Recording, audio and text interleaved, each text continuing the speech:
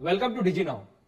In this module, we will discuss about recent NEET SS recalls, that is NEET SS recalls from 2025. A 55-year-old male with history of chronic hepatitis C. Okay, the patient has chronic hepatitis C, presents with worsening fatigue, abdominal distension and confusion over past week. On examination, he exhibits mild ascites and he is lethargic with drowsiness.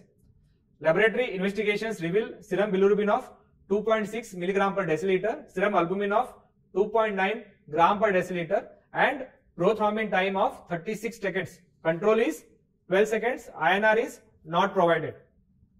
The hepatology team aims to assess his liver function for potential liver transplantation eligibility using Child-Pugh classification. What is the calculated Child-Pugh score for this patient? And what are the options here? 12, 13, 11 and 0. Okay, you have to calculate the CTP score or Child-Pugh score. Let us look at the right option here. The correct answer is C, that is 11. The score is 11. So let us discuss about this.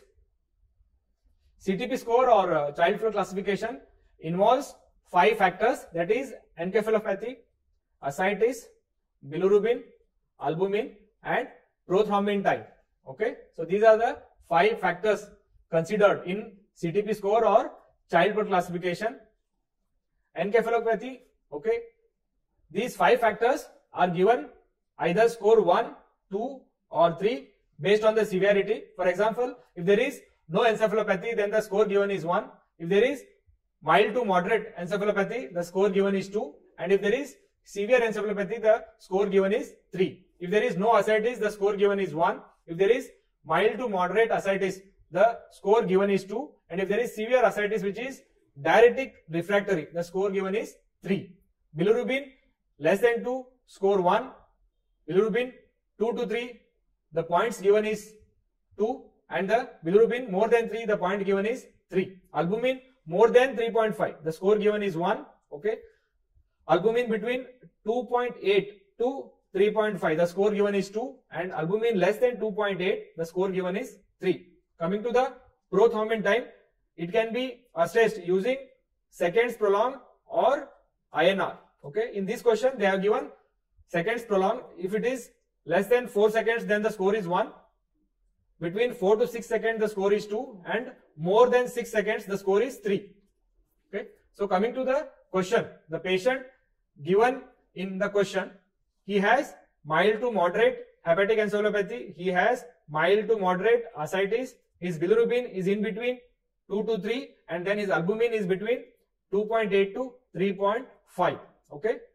His prothrombin time prolongation is 36 seconds and the control is 12 seconds. So the difference is more than 6. The prolongation is more than 6 seconds. So what is the score? 2 plus 2 plus 2 plus 2 plus 3. So that is 11. Okay. So that is the right option. Score is 11. Okay. And then how do you classify? Based on the CTP score, you can classify as class 1A, class 1B and class 1C. Okay.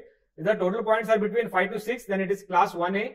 If it is between 7 to 9, then it is class 1B. And if it is between 10 to 15, then it is class C. Okay. Our patient score is 11. So he will become class C. He will become CTP C. So we just discussed about this. The patient's score is 11, which indicates that it is Child-Pugh class C, consistent with decompensated chronic liver disease.